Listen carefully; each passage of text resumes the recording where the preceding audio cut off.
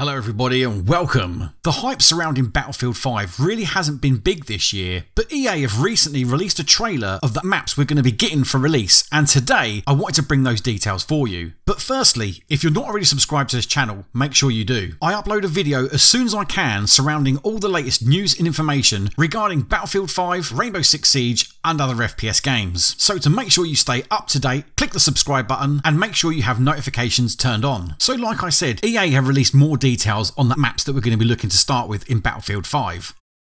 And first of all, let's take a look at the names. So we have Narvik, Fjell, Rotterdam, Devastation, Twisted Steel, Arras, Hamada, Aerodrome and Panzerstorm. Now with this recent release, I'm hoping that the hype surrounding Battlefield 5 finally gets going. I previously really enjoyed creating content for Battlefield games, and it is good fun to be a part of the community. And I do really think that this trailer for the maps that we're going to be seeing in Battlefield 5 could be the turnaround point to see the hype train finally get going. I'm sure that you agree with me that the clips of these maps do look absolutely stunning. For me personally, I can't wait to jump in and battle on Aerodrome and Arras. I've got a feeling those two are going to be my two favourite maps out of all of them. Twisted Steel also looks like a really good map. We've got this great big bridge, which is actually the biggest structure they've ever put into a Battlefield game. And again with the surrounding Greenland and swamplands, it just looks absolutely stunning. I myself obviously did play the beta for Battlefield 5, and I've got to say I did on the whole enjoy it, but I do know a lot of other people out there do feel very differently. But what you've got to bear in mind is that it was a beta trial, and the full game release will be substantially different. I do honestly think that Battlefield 5 is the return to how Battlefield games should be, and on the whole, what the community really want it to be. So do let me know in the comments section if you are jumping aboard this hype train for Battlefield 5 and you are as excited as I am to be playing this game. If you do want to read the full details on these 8 maps listed for Battlefield 5, I will leave a link in the description down below. But for now, thanks a lot for watching everybody. I do as always appreciate your time, and until next time, I'll see you on the battlefield.